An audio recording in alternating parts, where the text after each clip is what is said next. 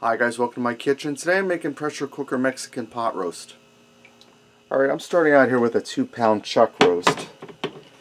And I'm going to dump some salsa on it. This here is a 24-ounce jar of salsa.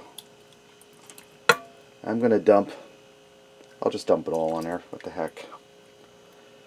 And I'm going to add in about a half a cup of water. I'm just going to use a salsa jar. I'm going to dump it down around the roast because we don't want to wash that sauce off of the roast. Now I'm going to put my lid on here and I'm going to pressure cook this for an hour and a half because I want that roast to be fall apart tender. After the hour and a half, I'll let it do a 10-minute natural release of the pressure, then I'll release the remaining pressure.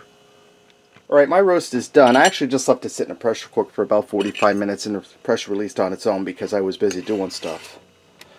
I want to shred this up and show you how nice and tender that got. You see that? I'm going to shred this up, get it back into the sauce in the pot, and fix up a plate. And then I'll bring it back.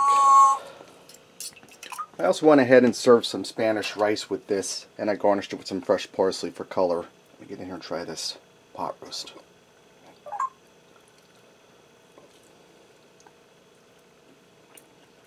Well seasoned. That salsa flavor is really delicious. Nice tomato flavor. The roast is moist, super tender. Mexican pot roast. Thanks for watching and supporting me, and remember, love what you eat and eat what you love.